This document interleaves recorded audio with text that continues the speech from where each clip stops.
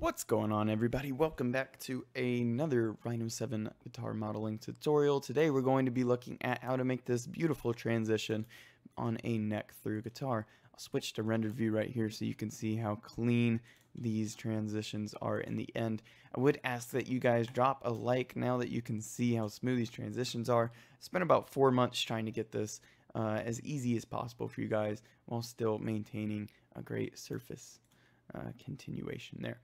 Okay, so what do you guys need to get started to make a transition that is as nice as that? Well, basically what you need is a 2D guitar profile, and there's some specific things that you need to do to make this happen.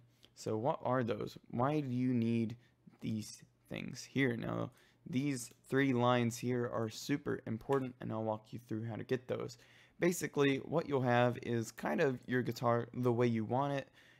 You'll draw up the way you think these little guitar cutouts where your hands are going to go. You'll draw those up, but then what you'll do is you'll delete them, and what you'll end up with is where the neck ends, where you think the neck will end, and that's pretty good. So what you can do from there is grab polylines that kind of go almost perpendicular to the neck, but a little bit more towards the body, to the left there. You can see my lines leaning a bit left, which is good. Definitely don't have it this way. It has to be in front of that point on the neck, just a little bit. Okay, so you'll draw those on both sides. It should look something like that, just a little bit of a lean towards the body of the guitar on either way. Then what you'll do is you'll split your guitar body by these points here, and then you can also delete that. I'll show you how to get that later as well. But basically what you'll do is you'll run an arc blend command that connects the horns of your guitar up to the neck, and that's how you get that surface there. And then to get your cutout today, you're going to run the same arc blend command, but just connecting those. One thing you want to make sure about is that this big sweeping curve here never overlaps the small cutouts where your hands would be. Okay, that's huge. Make sure they don't overlap all the way to the point. Okay, so that's basically what you need to get started there, and I've also kind of made the depth of my neck here, which for me is a 0.866. You can measure your own neck. I've just chosen an arbitrary number for today. Okay, so now all we have to do is kind of make a block out of our guitar. So I'm going to join these up here, and I'm going to extrude the body of my guitar 1.5 inches tall, because that's a pretty standard height. And then I'm also going to loft the 2 sides of my neck, and this kind of gives us a general shape. So you can see where our guitar is going to be, and then there's kind of just this void where our little transition is going to be later. Okay, so now that we have our block out, basically what we're going to do is explode the body of our guitar and delete the face that is in where our transition should be. Now if it's connected up kind of like this, what we can do is run an extract isocurve command. And what that does is basically either grab a horizontal or vertical point on a surface. So we want that to be vertical and go up to where our cut ends, and we can simply split our body into 2 pieces there and delete that. So now you see there's kind of this void where our transition will be again. Alright, so once you've deleted that face, basically we need to run a fillet edge command here, and I'm doing a 1/16 of an inch today. You can go bigger with that, but I think 1/16 is a pretty good middle of the road. Alright, so once you have that fillet in there, we're going to run an arc blend command. So since we made this big curve using an arc blend, we can also kind of create additional curves using arc blend as well, and they will be kind of uniform going all the way around. So that's nice. We can run a split command and split the top of that overhang off, because we don't need that anymore. Okay, next we can start kind of building the frame of where we want our surfaces to go. So how we're going to do that is basically run a series of arc blend commands And we'll do more of this later, but for the first ones here, we'll want to connect these two surface edges up here. So you can see we're connecting that fillet to the bottom edge of our neck. And we're going to do that on both sides. So we can go over to our other surface edge and select our fillet. Make sure you're clicking towards the bottom of that arc, or else it'll try to match the other end and it won't look right. Okay, so there are those two. So now what we need to do is run another arc blend command from the bottom portion of our fillets on either side. And like I said earlier, this is going to be uniform because we made the curve using an arc blend. So next we can run a network surface. Now the reason we're not using Sweep 2 today at all actually is because Sweep 2 does not take into account some of the ISO curves of surfaces it's trying to connect to, so it won't be as accurate, won't give you as smooth of a result. So you can see right there we have a nice smooth surface. Alright, so next we need to make our neck and our surface here match. And to do that, we're going to have to split them into 4 pieces, I believe. Yes, 4 pieces. So how we're going to do that is duplicate the edge of your neck right there closest to the body and grab a polyline that goes from the midpoint to the end. So that basically gives us a center line on our neck. We need to split that duplicated edge by that midpoint. Next, run an extract ISO curve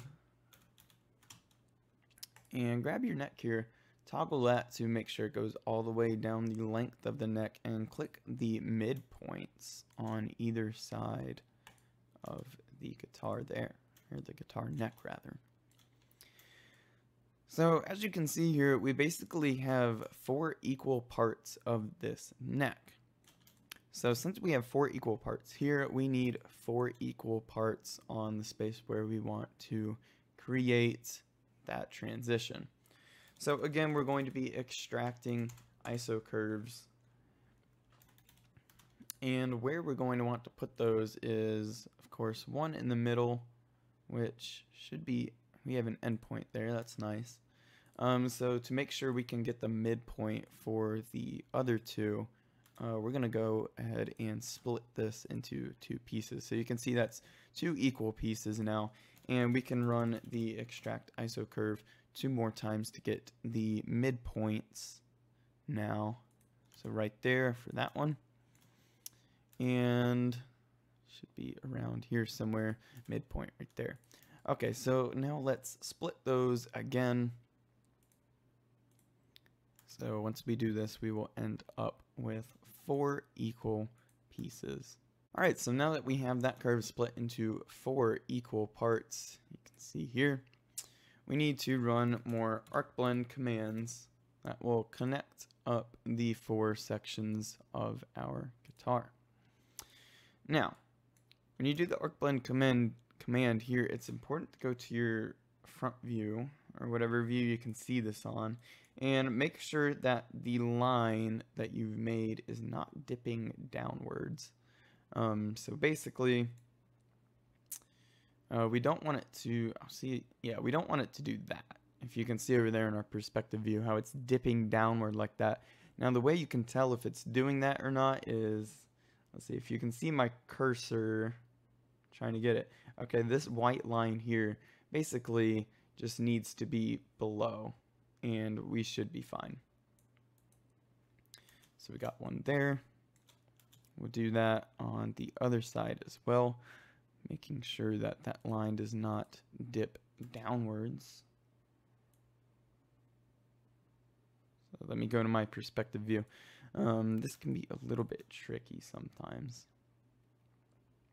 Okay, so that should be good. And then we'll do that one more time over here on the middle section. And this one, we actually might want to go a little bit higher just because it might look a bit more natural.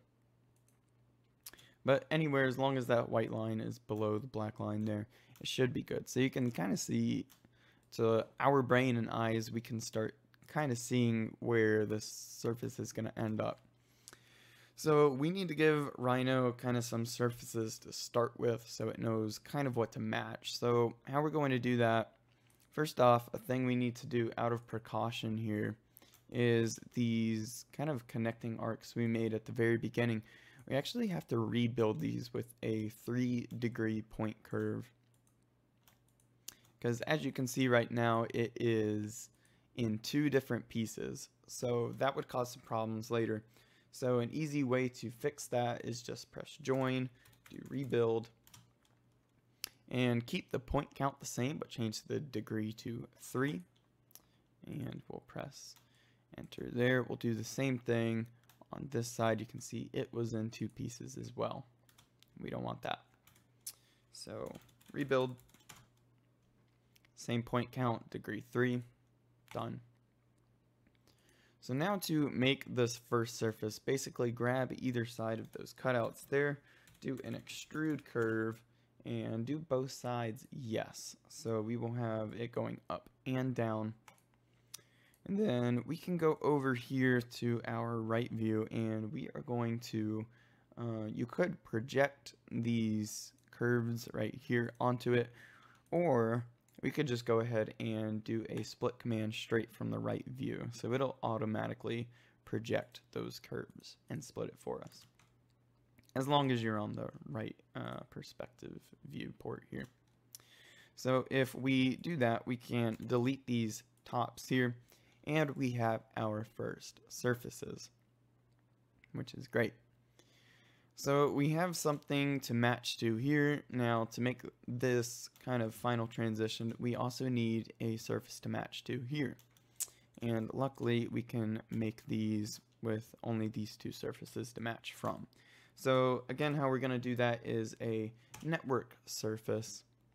So we'll just start grabbing surface edges that we can and the other arc blends that we made. You can grab this whole thing here. It'll only do this section, as you can see. So again, grabbing surface edges. Anywhere where you have the choice to grab a surface edge, I would recommend it. It's going to try to match that up a little bit better. And then we can just keep going here. And since we have 2 edges to match to here, we can simply grab all of our surface edges here, and it will have a much better idea of what we want it to do. So you can see that's going very easily there. No issues. Should be happening as long as we've set this up correctly. Alright, so that looks pretty much done. All we have to do is kind of split the bottom off here. So I'll just grab these 2 curves, and we can just split that away. And we can delete any lines that we don't need, so I can kind of show you guys the end result here. But yeah, so you know, after all those months of planning, it ends up actually being that quick and easy to do, which I'm honestly kind of surprised by myself on. But yeah, we go to rendered view here. You can see how beautifully all those curves match up. There's no pinch points or anything like that. No undercuts, which is a big problem I've seen. So yeah, this method is probably the best I've found so far. So I'm hoping this helped you guys. If it did, please subscribe for more of this if you're interested. It's a good way for me to gauge what you guys like to see, and by liking the video. And I love discussing this stuff with you guys down in the comment sections. So yeah, I hope you found this helpful. Yeah, if you got any questions or you'd like to do some commissions, let me know down in the comment section. But that's all I have for you guys today. So thanks for watching, and I'll see you in the next one.